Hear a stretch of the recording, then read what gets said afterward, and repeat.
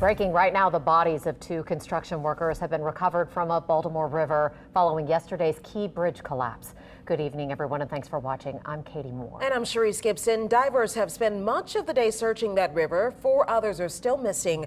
Visibility has made the search more difficult and dangerous today. Meanwhile, the NTSB is in the early stages of investigating what happened on board the cargo ship.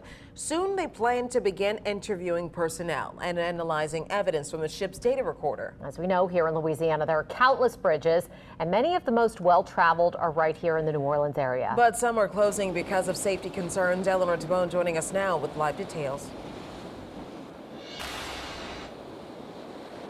Katie and Cherise, DOTD has closed 3 bridges in our area. One of them is the Ted Hickey, which is behind me in Orleans Parish. Then you have the Bayou Bienview and the Chalmette Ferry Bridge over in St. Bernard Parish. Now, the reason they've been closed is because of structural issues. DOTD says until those repairs are made, they have to be closed because it's not safe for drivers, but they're not going to be closed forever.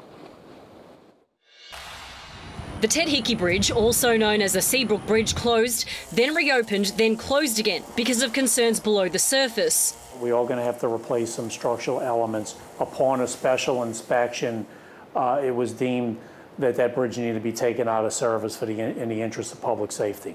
Scott Boyle with DOTD says it's not going to be completely replaced and is expected to open in September. We're currently in the process of designing an emergency project to get that bridge fully rehabilitated. 15 minutes away in St. Bernard Parish, the Bayou Bienview Bridge will soon close. Scott says it's going to take about 1.5 years to completely repair this bridge.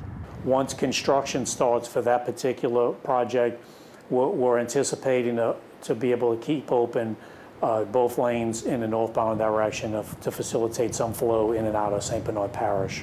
At the end of Paris Road is the Chalmette Ferry Bridge. This bridge provides access up onto the ferry.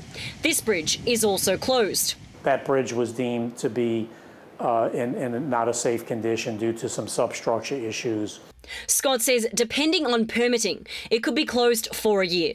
This bridge isn't to be confused with the Green Bridge, which is still open. Bridges have a lifespan of about 70 to 75 years, but they're sitting in water.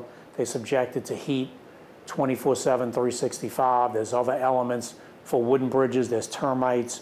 Scott says he understands drivers may be worried driving over bridges after seeing what happened in Baltimore this week, but says accidents like that are rare. Katie and Cherise, now Scott told me there are 1,200 bridges in the New Orleans area, and all those bridges are inspected now every 2 years. Now, when inspectors come out, they look for rust, they look for cracks in those bridges. He says it's a very thorough inspection, and all those inspections adhere to federal guidelines.